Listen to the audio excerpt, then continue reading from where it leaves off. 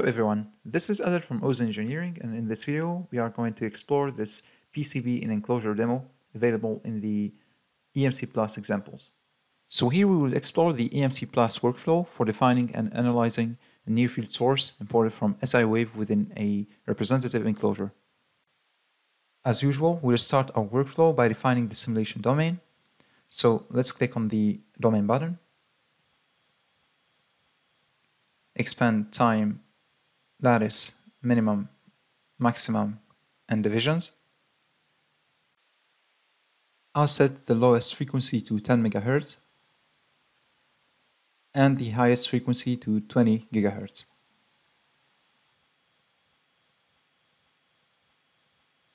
For minimum X, minus 15 mm. For minimum Y, minus 22.5 mm. And for minimum Z, minus 12 mm.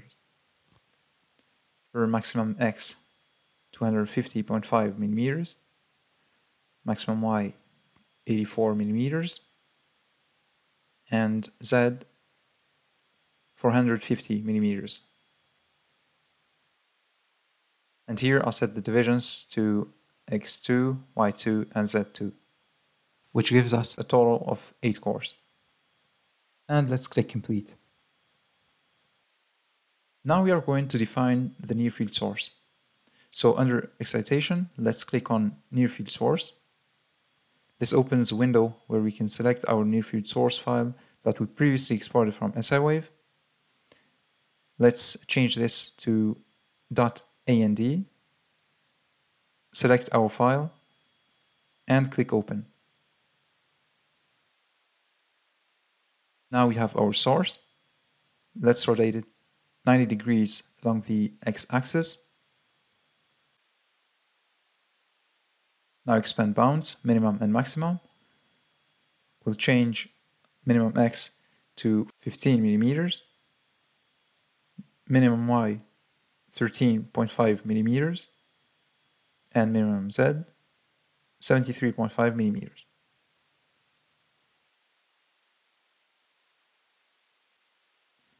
Let's also change the step value to 8.36 E-12.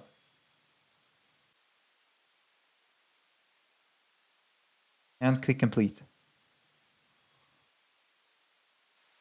Now let's define our materials. Click on materials and select isotropic. Now we can click here and select new. Double click on isotropic 1 to select it. Now here we can rename it. We'll use aluminum. Expand general. Here we can change the color. Let's pick this blue. And change the electric conductivity to 1.2 E7.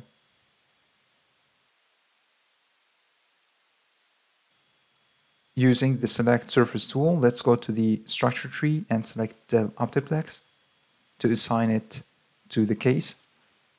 Then let's expand this and also CPU, and let's select all unhidden geometries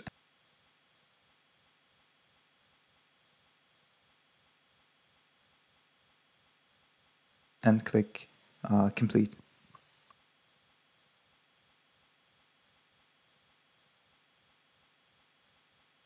Now let's create some probes. We'll start by creating some electric field probes that will capture the fields inside and outside the enclosure.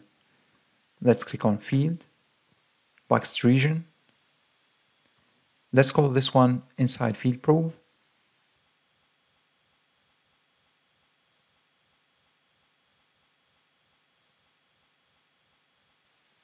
Expand bounds, minimum and maximum. We'll set minimum X to 172.5 mm, minimum Y 34.5, and minimum Z 120. Maximum X 174,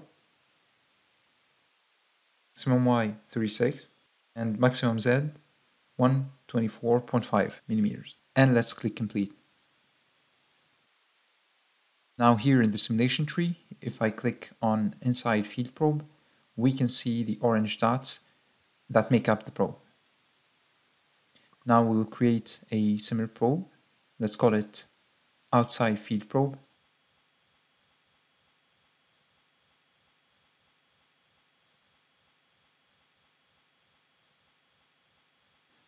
And we are going to change the bounds.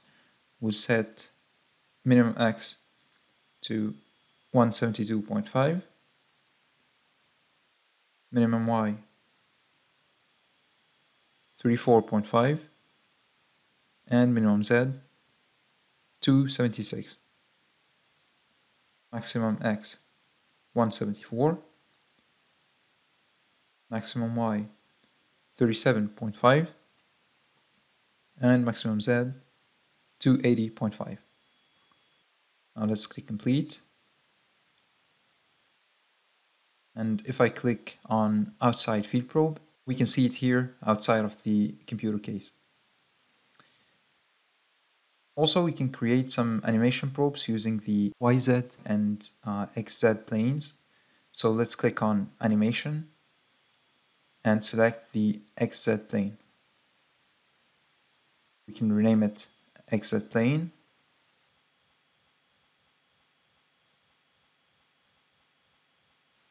Here we select normal electric field, and let's change the step to match our source at 8.36 E-12 and click complete. And now let's do the same for the YZ plane.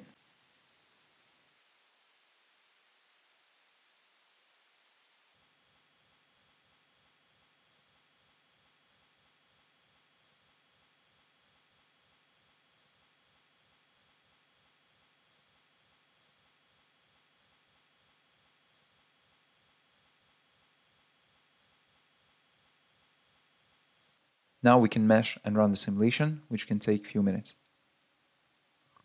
Once the simulation has successfully ended, we can plot the results of our probes. So let's go here under Results, right-click on Inside Field Probe, and select Compute Field Averages. We'll keep all analysis directions and click OK.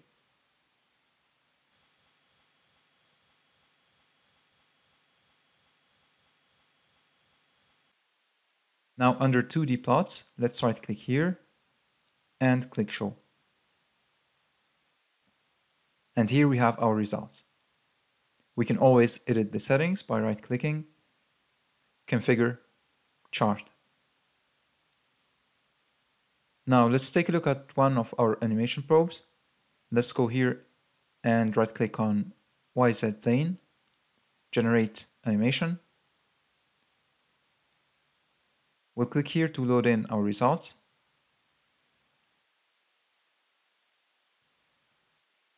Now let's modify the legend to make it easier to view the results. I'll change the axis minimum to E-4 and maximum to 0.5.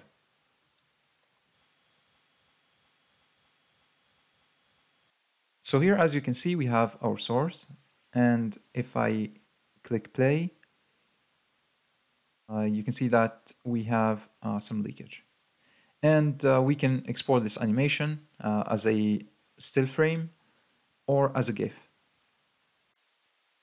So in this video, we saw the workflow to analyze the radiated electric fields produced by an important near-field source in EMC Plus.